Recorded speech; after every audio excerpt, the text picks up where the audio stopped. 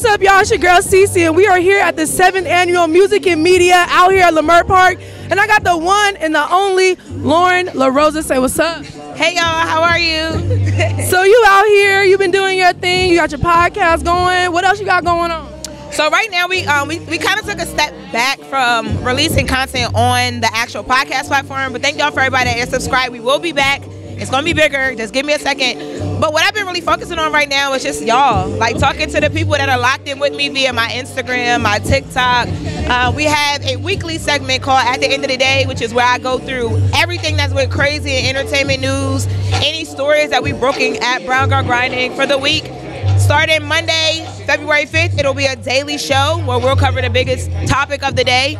And then, yeah, I just grinding. Like, I just been doing so much stuff. I'm writing right now with a show that's on ESPN. Okay. Producing a little bit. Like, y'all really just out here, like, grinding and, like, child, I'm swimming against the water. I'm trying to stay afloat right now. I'm having a good time though. So I also do want to talk about Brown Girl Grinding because that's been blowing up since I've seen it maybe like 6-7 months ago, but it's been moving for a while. So can you talk a little bit about that? Yeah, so Brown Girl Grinding is it's the group chat. Like, Brown Girl Grinding is literally a media and production company that I created to tell stories. I'm a storyteller.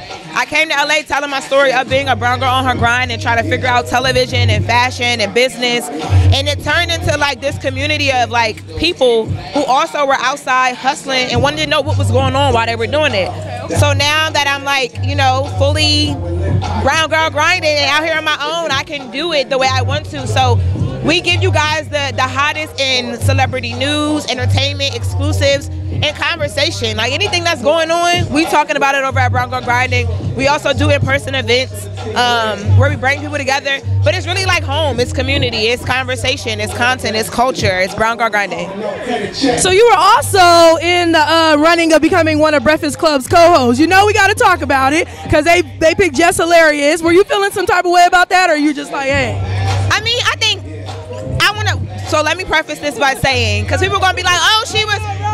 I am really, really, really, really happy. You're the first person that I've actually spoken to about this. So, yeah, I'm actually really happy for Jess because I know what it's like to really be working hard and like building your brand and building numbers and, you know, working with different platforms. And with me coming from TMZ and being at Breakfast Club, I really felt, number one, how locked in their audience is, how much of an opportunity and like a vibe that room is.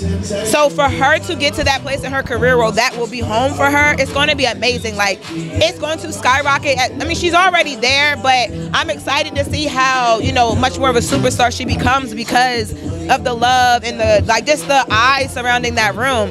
But as a human being, you know, of course, like, and I'm competitive. Me and Jess, we both East Coast girls. You know, I'm from Delaware, she's from Baltimore.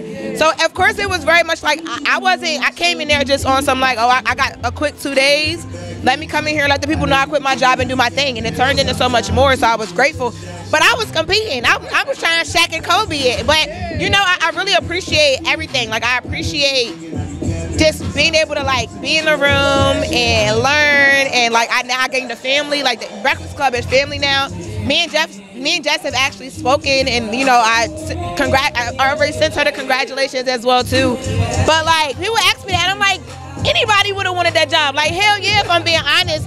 But it wasn't like a ooh, like it wasn't shady. It was just like, of course I wanted the job, but I'm so happy for her. And that's not the last you're going to see of me on that platform or on any platform. I'm outside now. I'm here now, baby. I'm here. And then you're also very close friends with Chrissy B, and you're here this year. How does it feel to be here supporting your friend? I love Chrissy. Chrissy could call me from, like, Kansas and be like, sis, we got whatever going on over here, and I'm going to try and figure it out for her. Like, one thing I love about Chrissy and I love about, you know, music and media and like, everything that she's doing with the brand is that it's very homegrown, and it's so important for her to get back to where she's from in LA. And I'm like that with where I'm from in Delaware, so I support her mission, and everybody loves her. It's like you cannot love Chrissy. She's really a real one too, and she's very like dedicated to her mission and her goal, and she cares about brand building, good music, good people, good business.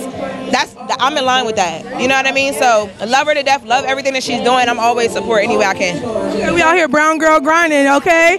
Also, because I like to have fun on my show, so I'm gonna give you a little hip hop trivia question. Just one. We ain't gonna get too crazy. Okay. All right, so let's see.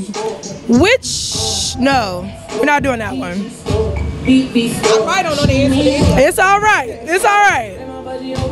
Okay. You seen Get Rich or Die Trying, right? All right. So, how many times did 50 Cent go platinum?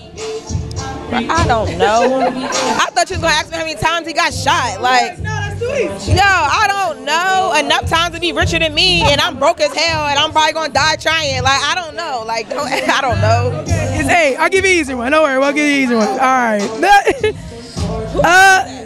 I don't know. I was looking up hip hop trivia. That's where we at. So, yeah, I mean, I enjoy the sport of hip hop, and I love talking about it, but I don't know like that. Okay. Here we go. So.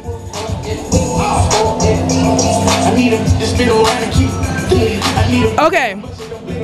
Which artist was walking with God through the wire?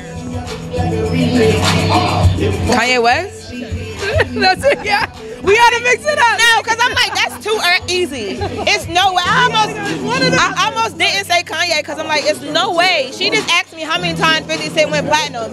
Now she's like, God through the wire. Like, Kanye. Period, y'all. This is Loren Lorosa, y'all. It's your girl, CC. We're at the 7th Annual Music and Media. Shout out to Chrissy B. We'll catch y'all next time.